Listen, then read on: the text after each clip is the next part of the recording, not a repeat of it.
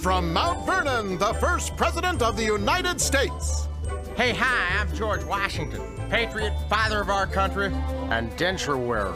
Grrr. Many people think Noah Webster is the man responsible for the dictionary as we know it today.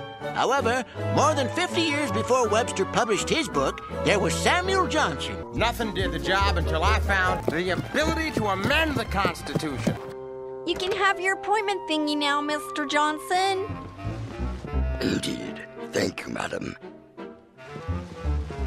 And might I add that your punctiliousness is matched only by your most sublime pulchritude. Ew, gross. What are you, a pervert or something? Jerk. But what if we can't see the whites of their eyes? Well, what about sunglasses? Samuel Johnson, sir. Poet, expositor, dramatist, and most renowned wit on the sceptred isle. Yeah, dude, it's bright out. If they were smart, they'd be wearing sunglasses.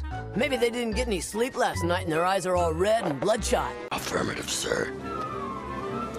I give you the Dictionary of the English Language. Most amusing, sir. In 1552, Mary, Queen of Scots, was one of the first golfers to use a caddy. I'll tell you what. I'll let you choose how we determine whether or not... Let's begin! Splendid idea. Let me see. It's a lexicon, sir.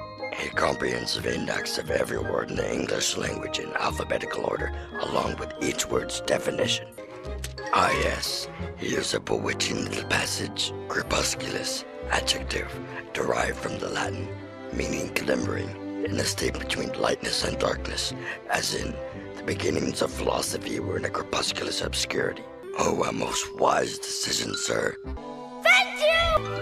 Now I gotta start a book! And so on April 15, 1755, Samuel Johnson published the most comprehensive dictionary the world had seen to date.